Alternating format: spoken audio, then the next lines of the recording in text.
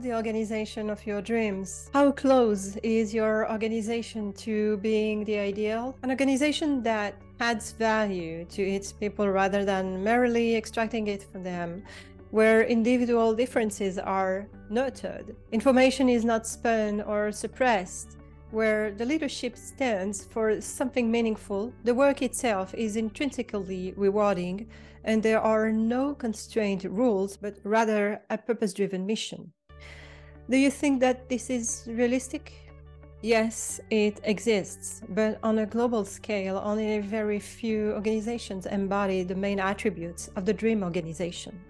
Many are challenging to achieve, and some even conflict with one another.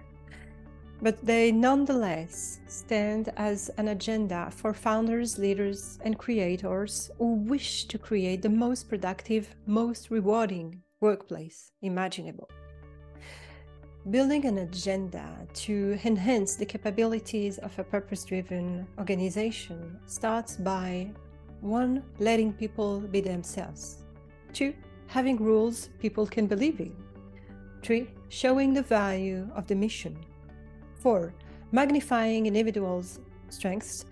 5. Unleashing the flow of information. 6. Standing for more than shareholder value.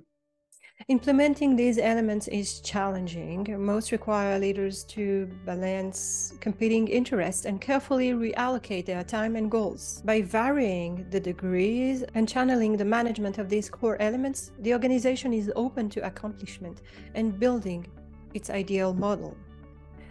The ideal organization knows the dominant assets in its core assumptions, work habits, and governing culture. But when an organization makes explicit efforts to transcend the status quo and accommodate its cultural and traditional differences, such as diversity and inclusion, gender, race, age, ethnicity, and the like, those are the ones that enhance the ideal status.